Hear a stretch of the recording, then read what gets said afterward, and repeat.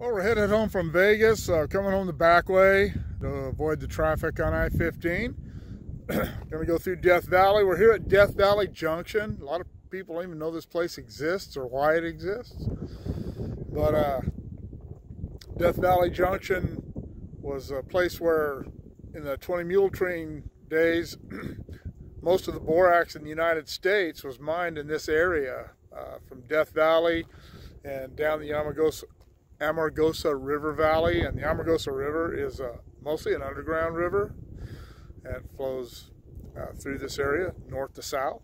And they had established this as a waypoint for some of the wagons that came through. The ones out of Death Valley generally went out of Death Valley straight to Mojave, but there were some over around where Ash Meadows is now. There's a wildlife sanctuary over there now, but this was where the road led south, and then down this way, all the way down through Baker and over into Daggett.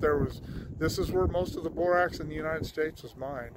But anyway, the Tonopah and Tidewater Railroad was going to take advantage of all the mining up here, and they started their railroad at Ludlow, California on Old 66, which wasn't there then.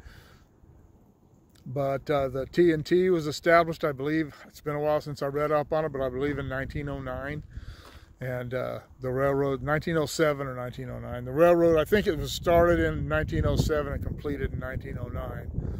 But anyway, it came up the Amargosa River Valley to Death Valley Junction, and then at Death Valley Junction, they built a line that went over into Death Valley to a place called Ryan. Ryan still exists. You can get tours. They only do it a couple of times a year. I've tried for the last couple of years to get a tour there, but if you don't get there, if you don't get your reservations in early, it's too late, and it's been too late for the last couple of years. Anyway, so I'm at Death Valley Junction, and we'll look around a little bit. There's not a lot left here, but we'll check out what is here. This is the only building left in Death Valley Junction that was part of the Tonopah and Tidewater Railroad. This was a small warehouse where they brought things in and loaded them off the train, whatever it needed, whatever. But there were some buildings over there that wasn't part of the railroad. That stuff's all fenced off, but it was part of the mining stuff that went on around here. Pacific Coast Borax had their headquarters here, and they had a lot of property here that was used. And that out there, this is the direction the railroad ran. There's the warehouse, and the railroad ran this way. We're looking south right now towards Dumont Dunes, for those of you who go to Dumont, towards Baker. And those tanks and towers out there, that was part of where the yard, they actually had a switching yard here, the Tonopah and Tidewater. They had engine houses. They had the T&T had headquarters here. This was their division point. The railroad actually continued up to Goldfield, Nevada. But anyway, we'll move on over to some of the other buildings. I just noticed this. I walked right across it a minute ago. Still some railroad ties here from the old Tonopah and Tidewater, going on out that way. This is probably a loading track or something. Anyway, it's right behind the old garage and restaurant there. We'll go around and get some shots of that from the front. Alright, as you can see here, there's roadbed right there across the street here. This is the road that goes to Pahrump. We just came that way. And anyway, you can see that elevated roadbed there. That was the end of the yard track. You can see it curves off to the left there and intersects. There's the roadbed for the main line right there. And it runs straight back that way to where we just were at the old warehouse. And This is where it heads. This is looking north. The intersection with Highway 95 is about, I think it's about 20 or 30 miles that way. I've never been that way. I've never been past the Death Valley. Anyway, you can see the roadbed for the main line right there. It's got some trees growing up there, some bushes, but it goes straight on along the pole line up there. And this is the was once the Death Valley Junction garage, general store, and gas station. I don't know when it closed. The Tonopah and Tidewater Railroad ceased operation. Gosh, there again, I'll have to look at my source material when I get home. But 1939. But anyway, that cool old building. It's a shame that there isn't enough traffic to sustain it anymore. There's the road going south to Baker. This is Highway 127, and that is going north to Highway 95 and to Goldfield and Reno and places north. And this is right across the street from the garage. This is the Amargosa Cafe, which is part of the Amargosa Hotel complex, and the Amargosa Opera House down there. We'll go in, drive in there and get some closer up stuff.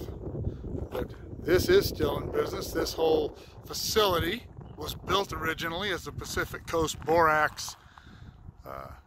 It was a headquarter company offices, and you can still eat here.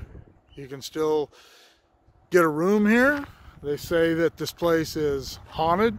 I don't believe in that kind of stuff, but that's what they say. Anyway, get a cruise in there, a little closer. And we've pulled up actually into the complex here. This is the Amargosa Hotel. There's a little restaurant in there, but this is really a cool structure, a really cool building. And like I said, you can still get rooms here. They have air conditioners in them. I don't know, I may come out here sometime and do some exploring. Me and Jennifer come out here and actually get a room, see if the ghosts wake us up at night. And this is the lobby of the Amargosa Hotel. They have graciously allowed me to shoot some footage in here because I'm not commercial. I'm not making any money off this. They generally don't allow people to do this, they told me, but they're very kind and allowed me to do this because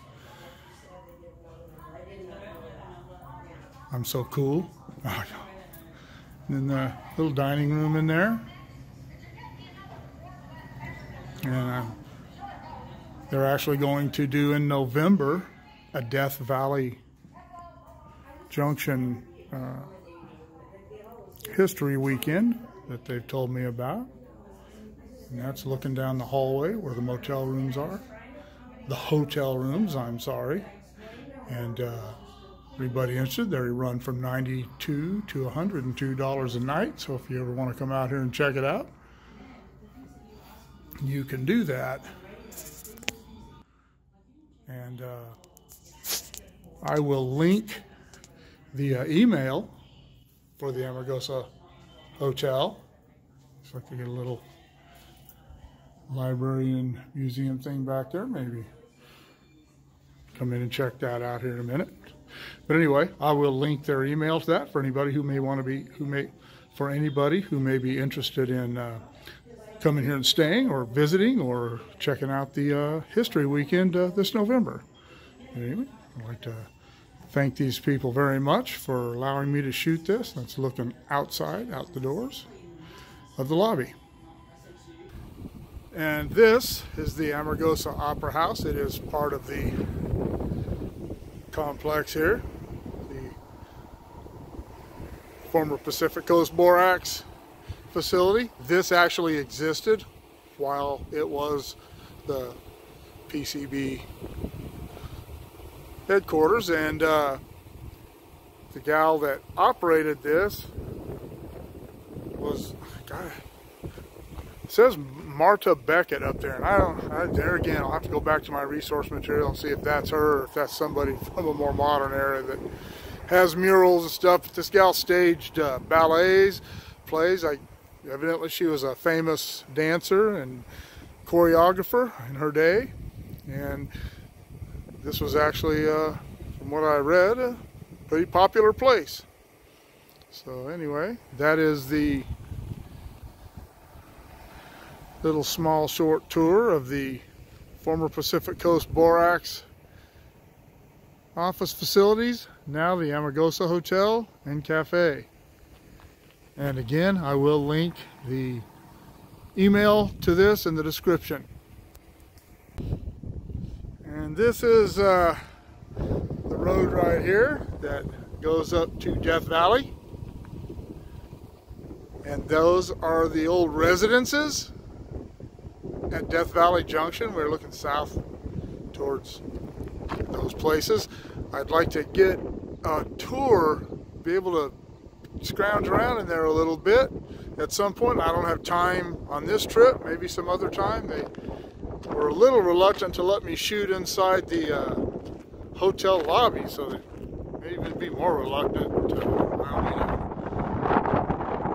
that. Anyway, there's the sign that tells you that turn left. Highway 95 is 24 miles. Las Vegas via 95 is 119 miles. And we are 83 miles from Baker. Anyway, off to Death Valley.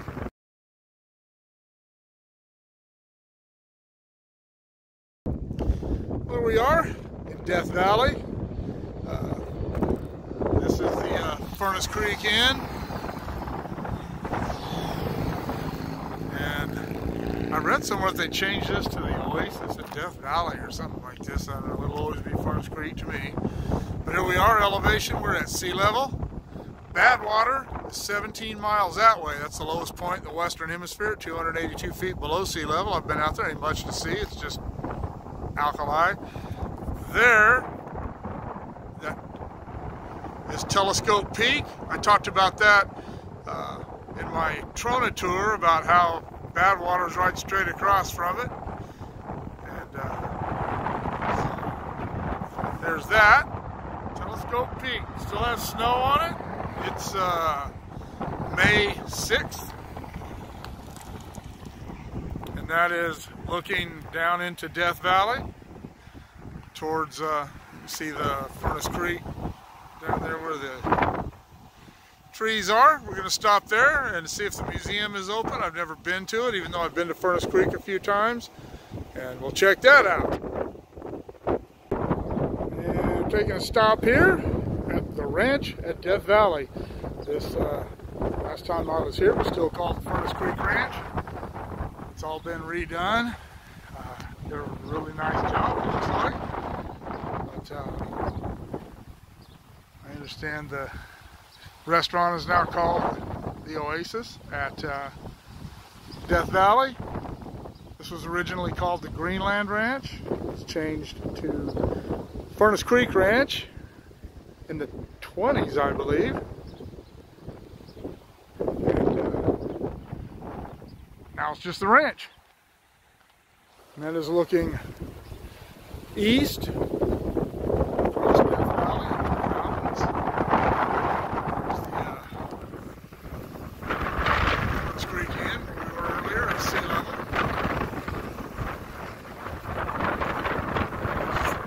Back out the way we came. Death Valley Junction. Down this road, our next stop is going to be the Harmony Borax Works, and then Stovepipe Wells, and then we will leave Death Valley. I hope the audio's not too bad. It's getting really windy.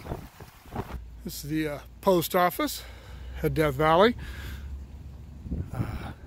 92328. You can see that it says 328 Greenland. This was originally called, but this has all been completely redone. That building right there is new. They've redone the entire restaurant and gift shop part of the it's called the Oasis at Death Valley now, the Greenland Ranch. It was renamed Furnace Creek. Oh, look at that golf course. Post office at Death Valley, 92328. You can see that it says 328 Greenland. This was originally called the Greenland Ranch. It was renamed Furnace Creek. Oh, look at that golf course. But this has all been completely redone. That building right there is new. They've redone the entire restaurant and gift shop part of the it's called the Oasis at Death Valley now. And this here where all these trees and everything are, this used to be a parking lot. All these buildings have been redone. The post office is the same. It doesn't look any different. But anyway, the inside where the restaurant is has been completely redone, and they've done a really nice job, really modernized it. We're not going to eat there because we're not hungry. But anyway, that is a little tour of Furnace Creek at Death Valley, elevation minus 190 feet. And that is looking down the road where you can actually rent bungalows. And of course, when I get ready to shoot, there's going to be a traffic jam. 2 cars. Traffic jam for Death Valley. But anyway, those are the bungalows. There are quite a few more back that way.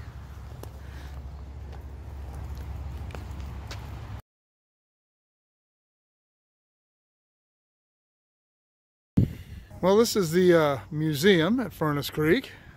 The Borax Museum, Furnace Creek Museum, whatever you want to call it.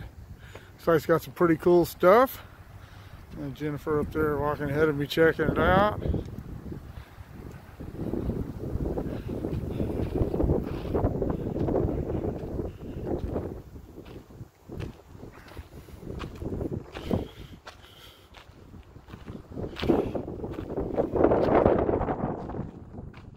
sure what that is. A little hand cart for the railroad. And it looks like it actually had an engine in it.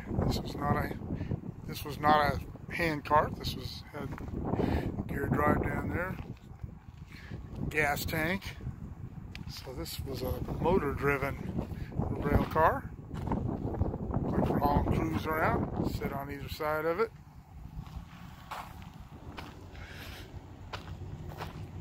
Mining processing equipment there. And again, there were gold interests around here, but most of the mining in this area in Death Valley, up at Ryan, which is up above Badwater, on the other side of the hills from Badwater. As I talked about earlier, I'd love to get up there and do a tour, but anyway, until the discovery of the huge borax deposit at Boron in the mid-50s, the mining for borax most of it came from Death Valley and the surrounding area. This was all pretty much abandoned once the borax plant was open in Boron.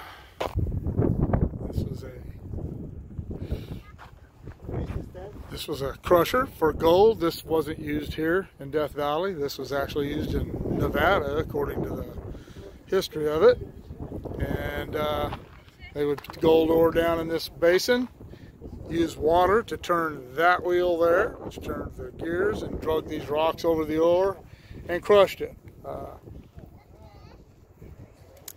I don't know when this thing was being used, but obviously stamp mills were a much more efficient way to crush gold ore.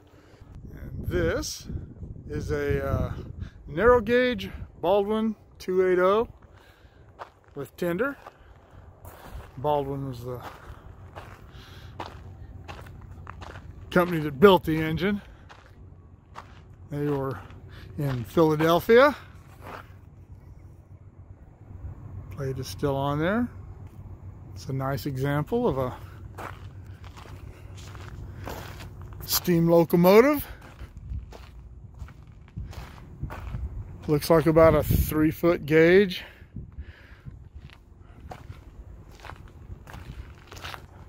It's in pretty good shape for having been sitting here all these years. Oh shit, sorry, almost tripped. I did trip, I just didn't fall. Now this, I actually read about these in the book I have on the Jawbone and in the Tidewater in Tonopah. This is old Dinah.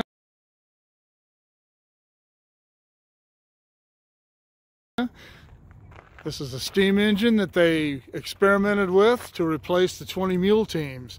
As you can see, they have the big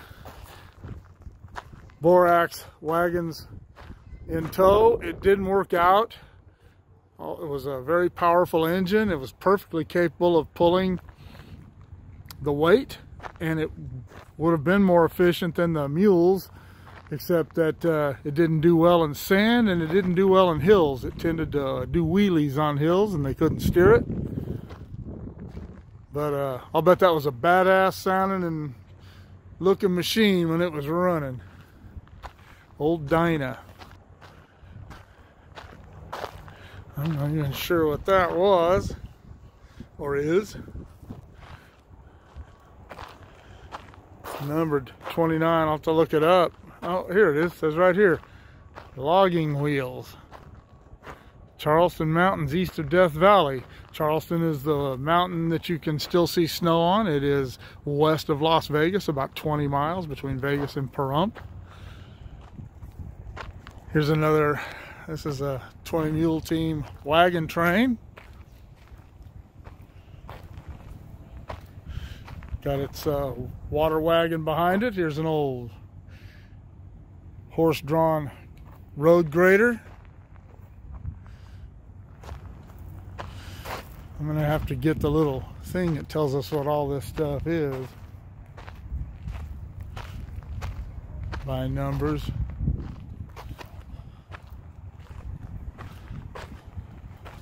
Wow. That's got to be some sort of road building equipment. It's got steel wheels with concrete in the middle for weight. The rest of the stuff's all just wagons. I really wanted to see the locomotive. I'd seen pictures of it and read about it. Now I've actually walked up to it. I've been to Furnace Creek before. I've been here, but I've never come back to the museum. Really nice. They come out here and stay one day and go play around the golf. I hear they have a really nice 18-hole course here. There's Jennifer, looking pretty. You can rent bungalows here at Furnace Creek. Probably cheaper than staying up at Furnace Creek Inn. This has been renamed the Oasis at Death Valley, but the area is still known as Furnace Creek. Anyway, a little short tour of the museum. This was the first major borax processing plant in Death Valley. It operated from 1883 to 1889, I think. There again, I've got to read up on it. And oddly enough, this wasn't the first processing plant for borax in Death Valley, but it was the first major and productive one. I know nothing of the borax works, how it all worked. Boiler there. And a 20 Mule Team wagon. Then over there, some old ruins that were part of the Harmony Works at one time.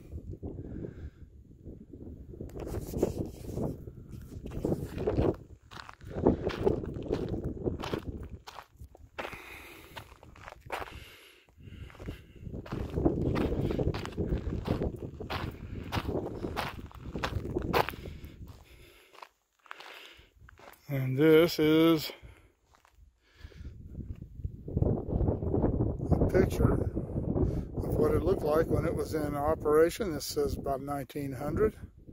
12 years after, oh, this is 12 years after the operation ceased. San Francisco businessman William T. Coleman built this plant in 1882 to refine cotton ball borax. They hauled it 165 miles up to the Mule Team Canyon, which is about 20 miles south of here. And that cut off towards the southwest and went to Mojave.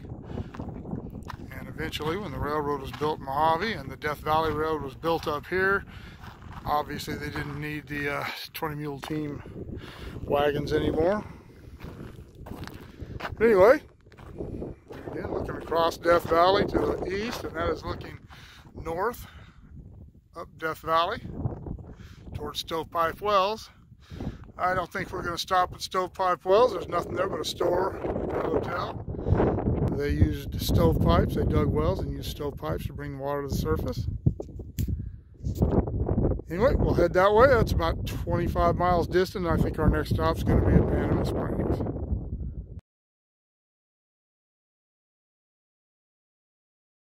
And there's the old sled.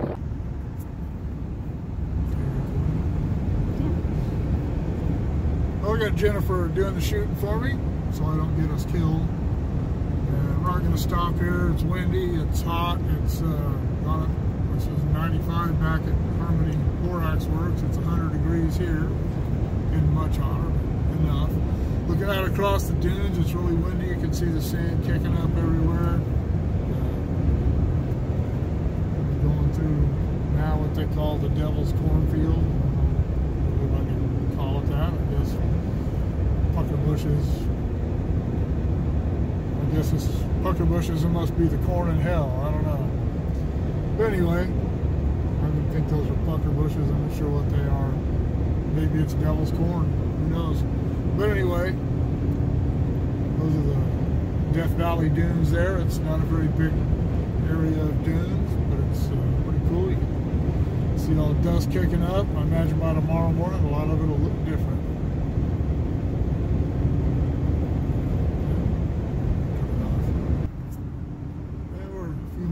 Down the road, and these are called the Mesquite Dunes, not the Death Valley Dunes. See, that was pretty cool. We do come through Death Valley every once in a while. I think it's maybe if I remember, I'll pull up this video next time we come through and see how different the dunes look with all the wind. You can see out there ahead of us. Significant dust storm out there, which is why we're not going to pull over and get out.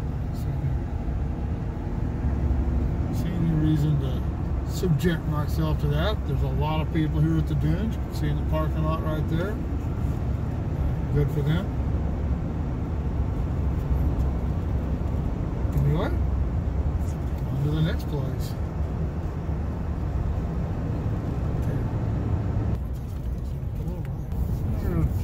Coming down off the top of, I can't remember the name of this peak. We've got an idiot driver in front of us going 30 miles an hour. Not the guy in the pickup, the guy in front of him. But that's looking off down into the Panamint Valley, which is the next valley west of Death Valley. We're going to stop there and eat, or just keep going? Yeah. So we're going to stop down at Panamint Springs and grab us something to eat. I always thought this was a really cool view coming down this hill. It's very steep, pretty curvy, and some people panic, like the guy up there in front of this pickup, going about 40 miles an hour. But anyway, I just thought I'd get a shot of this looking off down into the Panamint Valley. The last couple of times we've come this way, we've encountered these kind of drivers. It is so annoying. And there's no no passing all the way down this hill. We can't get around until we get down to the very bottom where it straightens out. This is a cool place to see jets, military jets flying low. Probably won't be in this wind like this, but every once in a while you see them blasting down through Panamint Valley. And here we are at Panamint Springs restaurant. I'm gonna get a burger. Jennifer's gonna get herself a patty melt. She's looking really good. It's really windy here. And that is looking back towards Death Valley, the way we just came. That big peak, tall peak up there. This is the west side of Telescope Peak. Down into the Panamint Valley. Campground right there. Panamint Springs Resort. We actually stop here often. There's my love. Anyway, gonna grab us a bite, hit the road, maybe stop in Trona and see Dave and Michelle. Well, we made it home. The road trip was a success. The racing was good in Vegas. It was a nice visit with Beth. Wish we could have got to visit Mike a little more, but he had to work.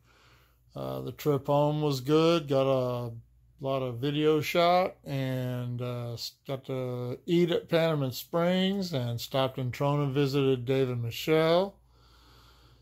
And we left Vegas at 2:30, a little after 2:30. We had to stop and get gas. And it is now 10 minutes till 11. We got home about 10 minutes ago. But it was a calm drive home. Always take the back road coming in through Boron. We don't take 15 on Sundays. And it was a good trip. Thanks for coming along. See y'all later.